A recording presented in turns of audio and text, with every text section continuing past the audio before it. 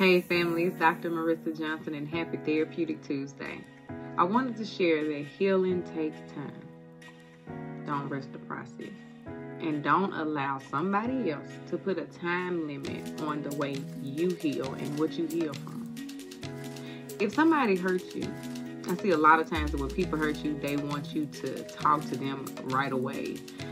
Even after they apologize. And sometimes for us, that pain can be so deep that it may have triggered something so bad that we need time to process, heal from it more.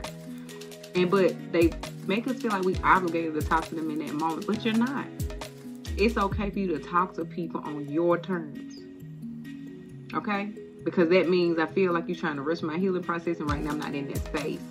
And that's respectful enough for me to say, right now I'm still not in the space to talk to you.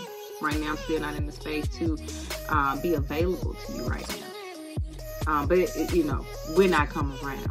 Or if I come around, I'll let you know. You know what I'm saying? But I'm not obligated to talk on your terms. I'm not obligated to heal on the time that you want me to heal. Take the time you need.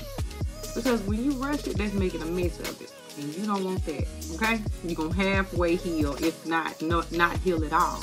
And it's better to just take the time, take the necessary steps you need to, or whatever it is you need in that moment to heal. It's your time, and boo. Remember that.